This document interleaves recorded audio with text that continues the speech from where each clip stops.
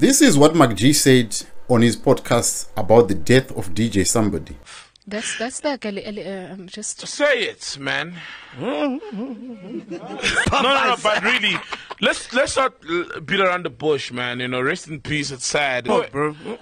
Oh, hey. But I still want to smoke weed and chat to my son. Shows you that there are some people that cannot be touched in the community of South Africa.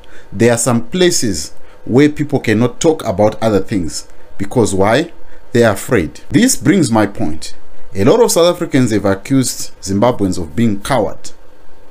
There is your podcaster admitting that they don't want to go there. They don't want to talk about this.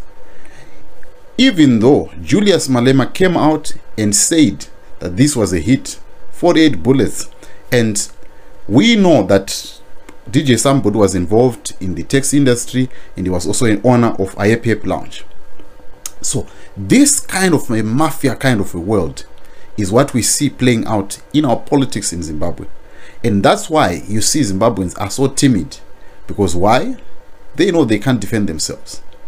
If one is going to be kidnapped at their house or something like that, they know they can't defend themselves. So that's why they kind of like stay out of politics. He's trying to protect themselves, just like what MacG is doing.